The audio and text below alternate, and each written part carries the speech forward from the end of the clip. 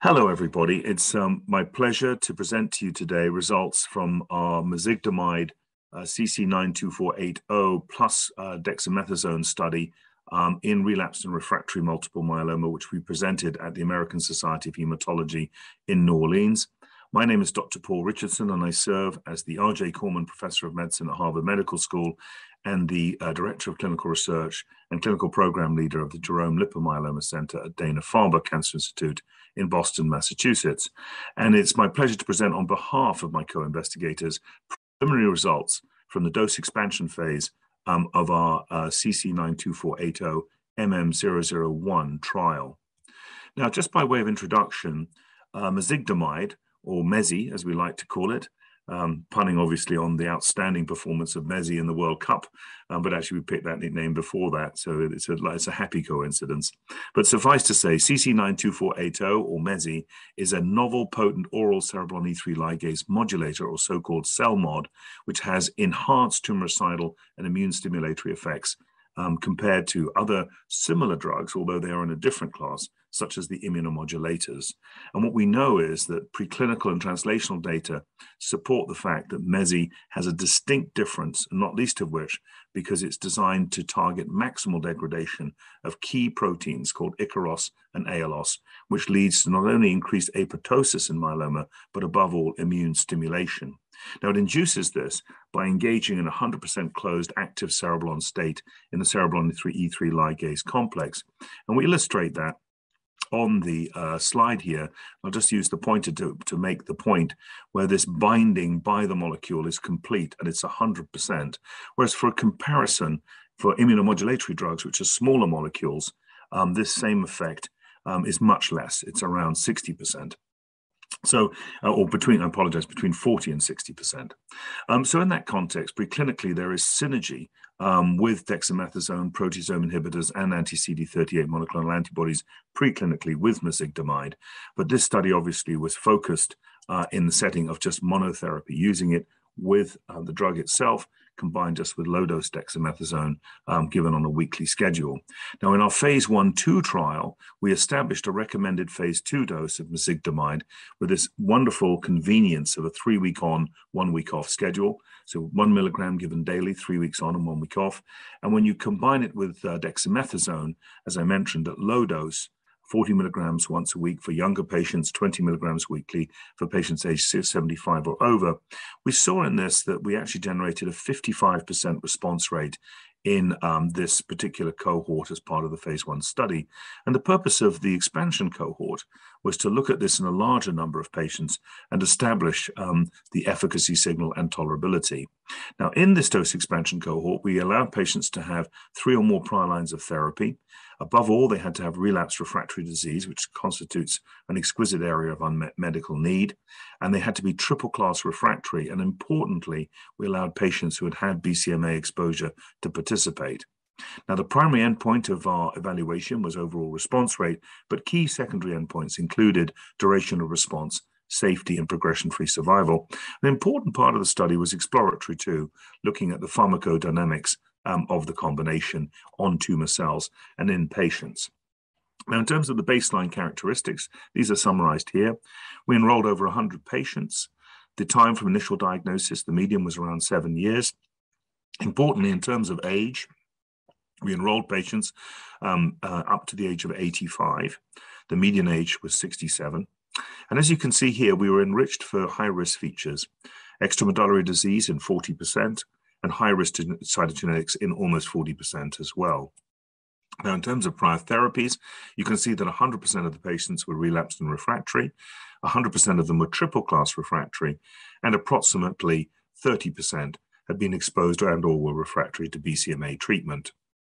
Now, in terms of patient disposition and treatment exposure, I summarize that here, but in the interest of time, I think it's fair to say that very few patients discontinued due to adverse events. This was outpatient treatment, and there was minimal treatment-related mortality. And importantly, in that space, there was actually only 1 patient who passed from complications of COVID-19. So this was an important observation.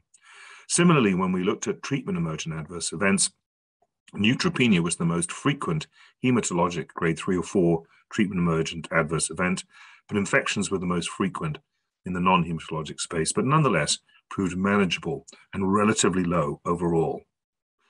So in terms of the infection profile, it's important to note that we saw overall a rate of infections that were grade 1, 2 in almost 2/3 of patients. But the important infections, such as pneumonia, only occurred in 22% of patients, and COVID-19 in 17% of patients. And then as you look at this slide, you can see here critically that in terms of serious infections, these were relatively low, only 13%. In fact, overall in the grade 3 category and just 3% in the grade 4 category, which I think is very important to note. And then as you look here at the other side effects that we observed, essentially fatigue was perhaps one of the more important, as was obviously some diarrhea, but again, relatively low rates of infection and low rates of other non-hematologic side effects for this oral combination. In terms of the diarrhea, which can be sometimes such a challenge with lenalidomide, for example, we saw this in about 30% of patients, but it was all grades. But fortunately, only in 3 patients was it considered grade 3 or serious, and in no patients was it grade 4. So I think as we look at treatment-emergent adverse events and look at the tolerability of mezigdomide, we were encouraged by the relatively low numbers of non-hematologic toxicities that we saw. And above all, we didn't see thrombosis, we didn't see cardiac signals, and we didn't see neuropathy. So all important side effects to bear in mind, especially in such a vulnerable population. Now, what about response rates?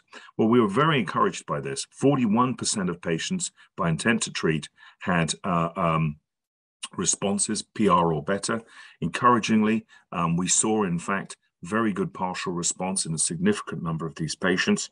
And at the same time, we even saw complete responses, recognizing that these are patients with highly resistant disease. If one looked then at patients with extramedullary disease, it was a response rate of 30%. This was particularly noteworthy. And then similarly, if we looked at those patients who were exposed to BCMA, it was remarkable, although recognizing the number is relatively small, that we saw in these 30 patients, we saw a 50% response rate.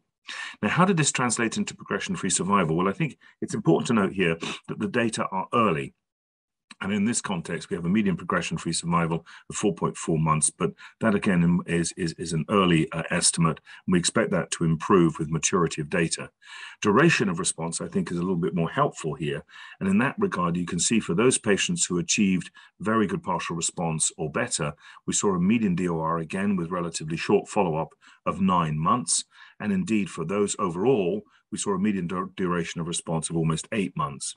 Now, very interestingly, in terms of the pharmacodynamics, this was a fascinating part of the trial. We were able to demonstrate that mezigdomide clearly is pharmacodynamically active in patients who were refractory, not just to lenalidomide, of course, but most importantly to pomalidomide, or in fact had received pomalidomide in their last regimen. So what you can see here in this slide is that we've got the patient at screening with significant upregulation of Aiolos in their disease, and yet despite being refractory to POM, when they are exposed and after 7 days of mezigdomide, you can see this dramatic reduction in Aiolos expression on the cells, telling you that you're actually reducing the tumor Aiolos expression dramatically, and this in turn is resulting in a treatment effect. And when you look then in the peripheral blood, for example, NK cells, T cells, and so forth, you can see that there is a promising and positive signal from the drugs, from mezigdomide in this population. So in conclusion, we see that mezigdomide is a potent novel CELMoD with a differentiated preclinical profile from other agents.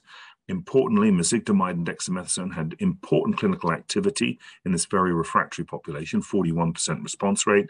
And this was particularly noteworthy because we were able to see responses in patients who had had prior BCMA exposure and extramedullary disease.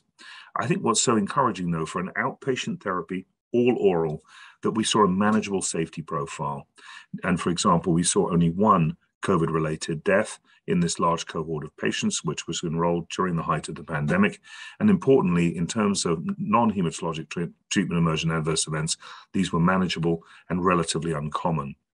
Importantly, as we go forward, mezigdomide is being combined with other standard therapies as part of large ongoing trials, both in the phase 1/2 and phase 3 settings. So these, I think, are very exciting new developments going forward. But we're very hopeful that this body of data in and of itself provides substantial hope and promise for patients going forward. And in that spirit, I want to especially acknowledge our patients and families who made this study possible, as well as our study teams at each of the participating sites, our sponsors, Celgene BMS. And as we move forward here, just to really acknowledge this was a real-world international study group. And what we have here are participants from Australia, Belgium, Canada, Denmark, Finland, France, Greece, the United Kingdom, Spain, Korea, and of course, the United States. Thank you very much.